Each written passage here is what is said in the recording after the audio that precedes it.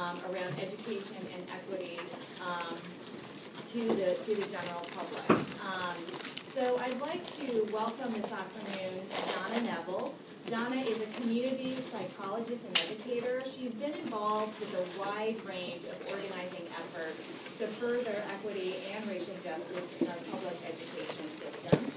She's coordinator of the Participatory Action Research Center for Education Organizing. I think the acronym is PARSEO.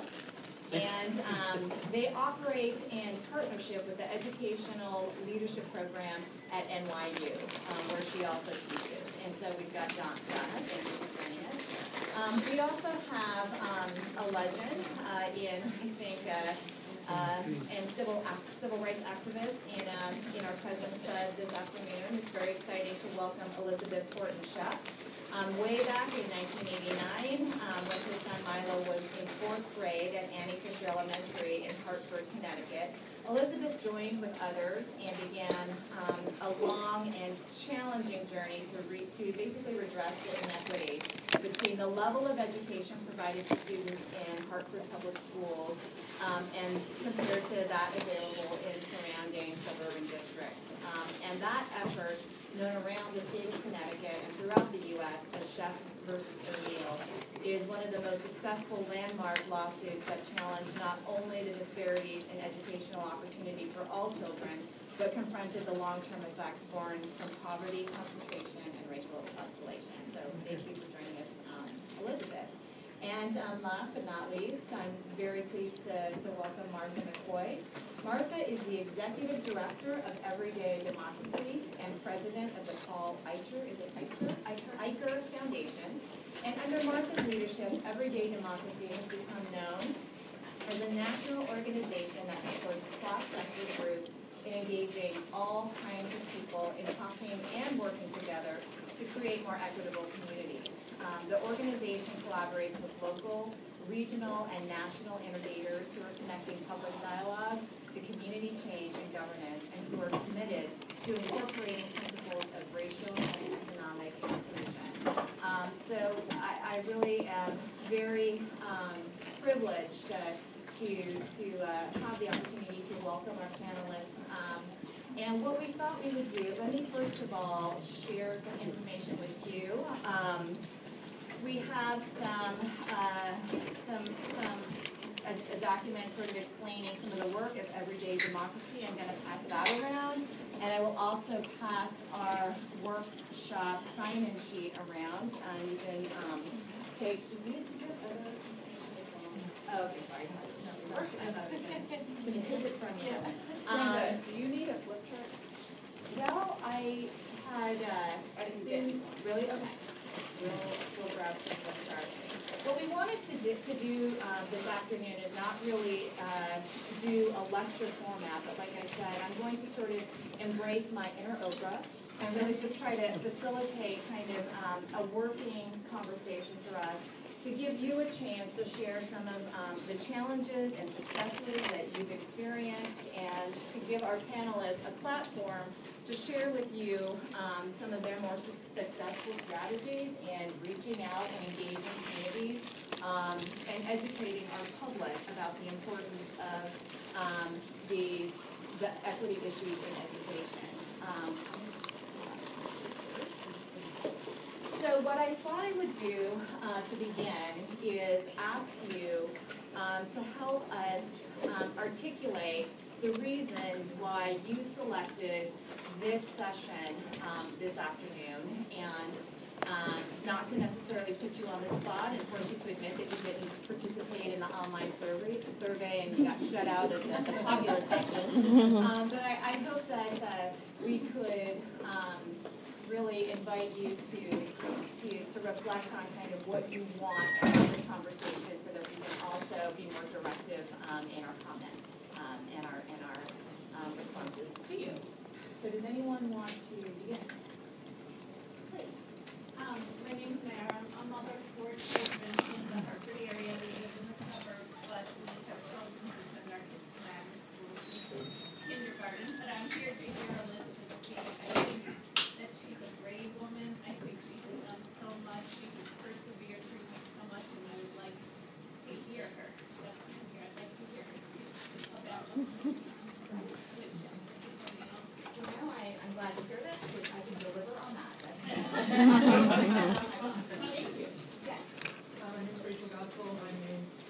professor, but I also work with a group called American Knowledge Institute, with the Social Science Consortium, trying to bring people together to figure out how to talk about the issues that we've always cared about in a new way.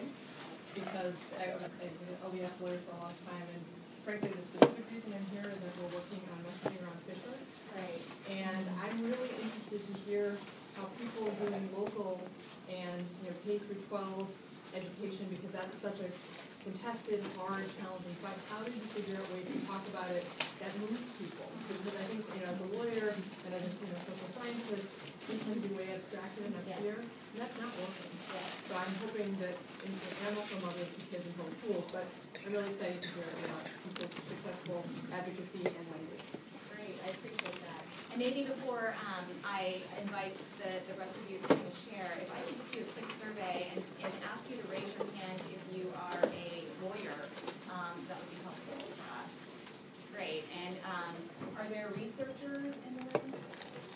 And do we have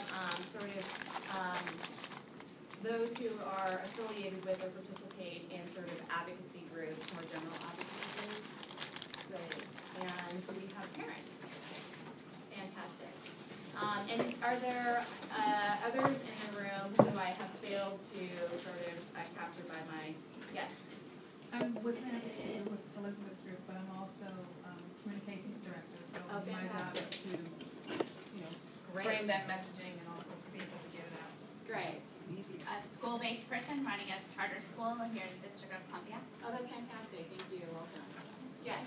I'm Ed Williams. I'm a psychotherapist and independent and criminal justice and forensic specialist.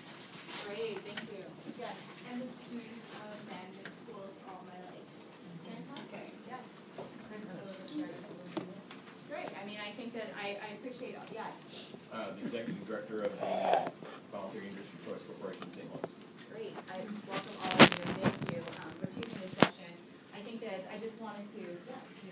I am a public housing resident and an advocate in the community, also on the anti-poverty commission in Richmond, Virginia, and member of a coalition of organizations where I find too many times we really fall short of addressing the elimination of poverty and how we empower public housing residents and advocates for non-public housing residents to find common ground to do real hard work of eliminating poverty based on public housing. Great. Thank you. And again, I think that only enriches the conversation today, and I appreciate the fact that we have so many different perspectives that we can share and learn from. So to continue, can I get a sense from some of the rest of you what you were hoping to contribute or receive from this afternoon's conversation? Yes. The part of the session that caught my attention in the title is effectively conveying our messages, Yeah. and then also building genuine and long-lasting community support for the program. Yeah. Because the situation that we're in is 2013-14, under the current guidelines of our program, is the last year that we'll be able to accept new students from the city out to the various county districts in the St. Louis metropolitan area. So I'm working together with the superintendents to advocate for a 5-year extension of the program, and in general they're supportive of that, but sometimes they get pushback from their local communities regarding whether or not they should continue, whether or not the financial support that we provide is sufficient, questioning, the benefits of diversity, all of those issues. So I think I'm going to be at a board meeting next week, so I'm looking for some good ideas on how to do that, to effectively communicate our message. Great. I'm sure you're not alone. Are there others? I was going to say, I serve on like an umbrella advisory committee for our district, school district, and getting that group to focus on issues like the achievement gap is very difficult, and for various sort of political reasons. And I'm just kind of unfamiliar with Great, thank you. Others? Okay, so I think that it's you hear some themes both from this morning, panel presentations, and also here, just in our initial comments about what we're hoping to get from today's session that I think are really going to inform our discussion. And one of the things that struck me, even from sort of the two panel presentations that launched off our conference today, is sort of how some of the sort of reform conversation around choice and creating more parent choice and parent options creates or highlights this tension with some of our priorities around the value and importance of integrated and diverse schools. And think of how we can flip that and how much power there is if we engage our communities and our broader communities, not just our parents of color and our disadvantaged communities. So how do we convey the message that diverse and integrated learning environments are critical to all of us? And what if it's the parent community as a whole that's demanding that? If they're the ones that say, this is our choice and this is our priority, and we want, I think that I really appreciate this point because I think that as lawyers, we're sort of overly, hyperly focused on the legal book and sort of how we can change our policy or law to prioritize this issue when there really is a sort of an untapped strength in the communities that live with these issues day after day that we are less sophisticated, I think, in understanding and realizing. So maybe what I'd like to do is give our panelists just a few minutes to address some of the points that we've asked them to think about in order to frame our discussion this afternoon. Sort of how do we develop strong collective understanding of some of these larger political and social dynamics behind school reform? Also, how do we build awareness of both the educational and the social benefits of integration? And then how do we really make sure that we are successful in involving and engaging our parents, students, and community as partners in this process so that these efforts are sustained? The goal is not to have a court order in place that mandates diverse and integrated learning environments in perpetuity. It should be a value that our communities uphold and that we pursue beyond the life of court involvement, et cetera. So why don't we begin, if you don't mind, Donna, do you want to start off?